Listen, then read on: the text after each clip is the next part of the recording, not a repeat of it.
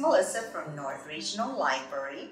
Today I'd like to show you how to make this cute flower bouquet that you can give to someone special. You're going to need green construction paper, whichever shade of green you'd like, different colors of construction paper for your flowers. You'll need scissors, tape, a pencil, and some glue. First thing you'll need to do is decide which color green you'd like to use.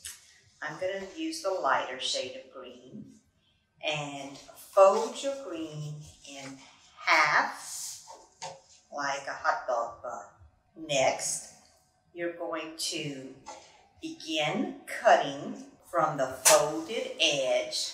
There's the folded edge.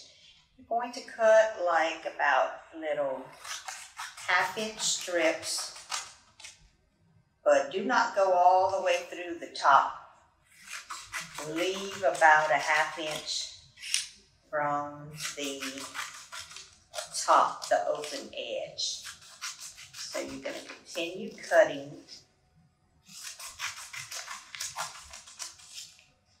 until all your strips are cut.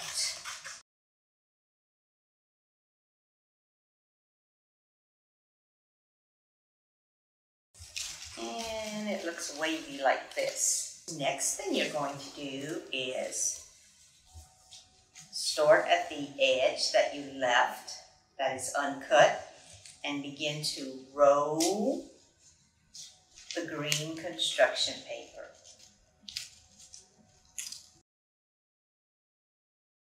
Once at the end, secure it with a small piece of tape. And now this is all your green grass in your bouquet. Next, you're going to take your construction paper and draw whatever kind of flowers you'd like. I'm going to draw some round centers. You're the artist, so you decide what you want your flower to look like. I think I'll draw an orange round center. Orange circle for the center of this red flower.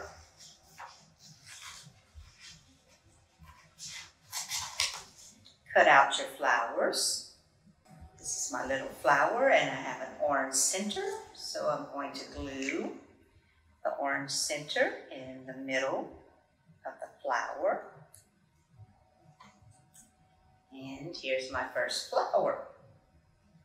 Next, you're going to take your little bouquet and put glue on the back of your flower and secure it to the stem. And then continue doing this around. And I have some other flowers that I've cut out that I'm going to add. Have fun with it. If you want to make different kinds of flowers, that's okay. It'll take a while for the glue to secure the flower to the stem. Continue to add as many flowers as you'd like, and you have your very own little paper flower bouquet to give to someone special. See you next time.